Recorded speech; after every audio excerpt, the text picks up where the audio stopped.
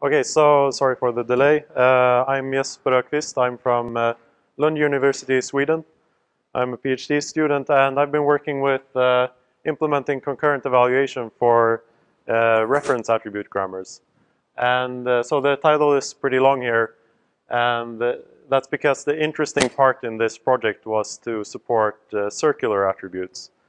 So I want to give just a short introduction to the two circular reference attributes before we get into the concurrency. So an attribute grammar is useful for compilers where you can divide your compilation into small single-purpose pure functions. And these are automatically evaluated and evaluated on demand lazily. And circular attributes are really useful for data flow problems and type inference and reachability and other kinds of fixed point computations. And reference attributes are used for overlaying sort of a graph on top of your abstract syntax tree. So you could have name bindings and type bindings as an extra graph on top of that base tree. So we are working with a system called Justad, and this system has been around for a long time, and we've developed several compilers using Justad. And third parties have developed other compilers using our tool. So a couple of examples of projects built with Justad are extendj. This is an extensible Java compiler, and a Modelica compiler called JModelica. And we've made a few interactive editors also with Justad. So attributes are used for computing properties about static properties about your program. So if we have, for example, a Python-like language, and we have a block there in this language, we could compute things about the block, like if it has a return statement. And we could compute the type of an expression and things like this. So we have, as I said, reference attributes, and these add references to other nodes in the abstract syntax tree. So we could take, for example, the declaration of variable use, and then this attribute gives us the declaration node. And references are computed dynamically. So we cannot know before executing where the reference will point. And this means that all of the evaluation of reference attributes needs to be dynamic. And so we use a recursive evaluation where you take the expression for the attribute and evaluate this, and it can use other attributes. So then you'll have to compute those other attributes. So this is an illustration of a small attribute system where attribute X uses attribute Y. So we have to go all the way down into the call chain to compute the attributes. And we use memoization, so we can, if another attribute uses an attribute that has already been computed, then we don't have to recompute it. We can just reuse the value. So for example, here, we can reuse the value of Z. We only compute it once.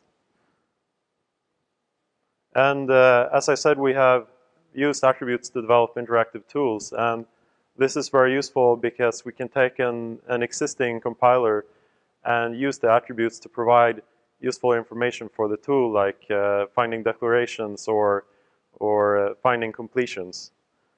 And one example of a tool is a student project for their master's thesis. We had 2 students that developed a tool which shows you an abstract syntax tree. We can select nodes in the tree and select attributes and compute them to see their values. So in this case, we have computed a reference attribute pointing to a declaration, as in the previous example. So since this is an interactive tool, we want to be able to have these interactive queries and compute them quickly. But you could imagine that you have a background thread that is running some compilation task that takes a long time. So how can we provide low latency for these interactive queries?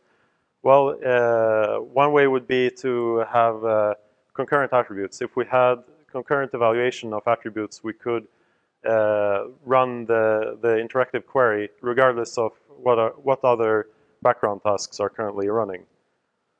So, for example, if we have a long-running compilation task, we can still do completion and declaration lookup in an interactive thread. And concurrent evaluation also could enable speed up by parallelizing compilation. So even in a non-interactive compiler, we could benefit greatly from having concurrent evaluation.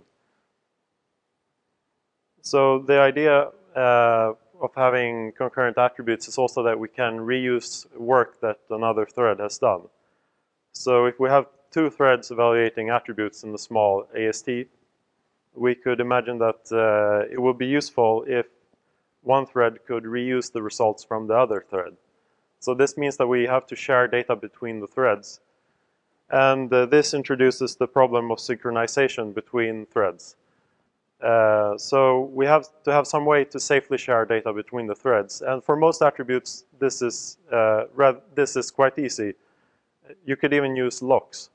However, it gets more complicated if you want to support circular attributes. So circular attributes are very useful for data flow problems and type inference and reachability, as I mentioned previously. So let's just have a brief reminder of what circular attribute is. So it's like a fixed point function. So we could have a very stupid fixed point function, and we want to compute this with attributes. And to do this, we translate the mathematical function into attribute code that's very similar. And I think this example here is nice because it shows that we have a recursion here. And since the mathematical function is recursively defined, we need a bottom value to compute this with fixed point iteration. But it's nice to have this recursive definition. You don't have to manually handle the fixed point iteration. You leave this to the attribute evaluator. It will do the fixed point iteration and iterate until the value is fixed. So this is one of the nice things about attributes, is that you just define what you want to compute and you let the system evaluate it for you. So now if we look at the control flow for computing an attribute, we could have a cycle. And we, of course, have to handle this cycle when we try to compute our attribute. We can't just recursively spin in this cycle infinitely. So we can do this by having a visited flag for each attribute that tells us if we've already been there, and then reuse the previous approximation. So that's fine for sequential evaluation. But what if we have two threads that are evaluating attributes in this same abstract syntax tree? Well, it could be that in most cases they don't have circular dependencies. But if you have a circular attribute somewhere, then you could have a situation where you have circular locking. So then, of course, you get a deadlock. You have two threads where one already started locking parts of this cycle. Another thread comes in and locks another part of the dependency cycle. And then they'll run into each other and won't be able to progress. So we want a lock-free implementation. We want a lock-free algorithm for supporting concurrent circular attributes. The visit flags don't need to be synchronized between threads. We can have that as thread local data. So the only tricky part for supporting circular attributes in the concurrent setting is to share approximations between threads. The main idea for sharing attribute approximations in a fixed point iteration is that we take a snapshot of the attribute value, then we recompute the value, and then we try to update, and only if no other thread could update the value before us, then we can update the value. And this needs to be done atomically, so we can implement this with a compare and set. So that solves our problem with locking, and now we have a lock-free algorithm. But it's in fact even wait-free, because if we fail to update an approximation, we can just reuse the result from another thread.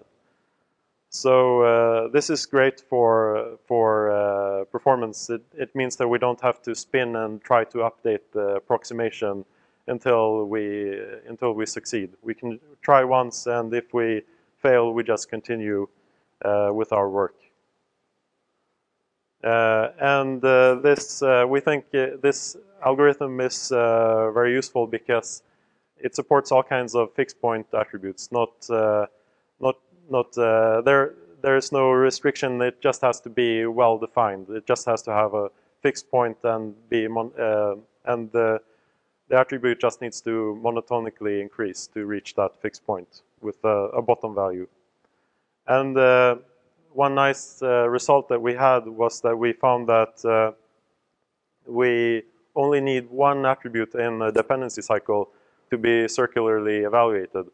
So previously, the paper that introduced circular attributes in reference attribute grammars said that all attributes that could be in a dependency cycle need to be declared circular. But we can relax that requirement and only require that at least one is declared circular. And we implemented this in the JustAdd system. And so it supports all the attributes that JustAdd it supports all attributes supported by JustAdd. And this means that we can use our concurrent evaluation for all existing projects built with JustAdd. So the Java and Modelica compilers I mentioned previously, and interactive tools. So we wanted to measure latency, and we used 10 large programs from the Qualitas corpus to measure latency for interactive queries. And what we did was we ran a long-running computation checking for compile problems in the whole program. We ran that in one thread, and if you use the circular implementation, then you have to have a lock to ensure that only one thread computes attributes at the time. So this gives a very long latency if you have to wait for the background task. But using concurrent evaluation, we can run it almost instantly. So we get a very low latency. And I also implemented parallel evaluation in Java compiler in X10J. And this results in about 2 times speed up for error checking. And I think it can be improved a little bit more, but it's very encouraging that we could speed it up, because Java is a very it's a very complicated language to split up the parts of the compilation. You can't almost do it. You cannot do it manually, because everything has dependencies on each other. You really need some kind of system to automatically parallelize it for you. And maybe if you write a compiler from scratch that is meant to be running in parallel, then maybe you could improve your performance even more. Because this compiler was originally not intended to compile in parallel. Yeah, that was all I wanted to show you right now. But you can take a look at our technical report that has correctness proofs and more information. So thank you so much for listening.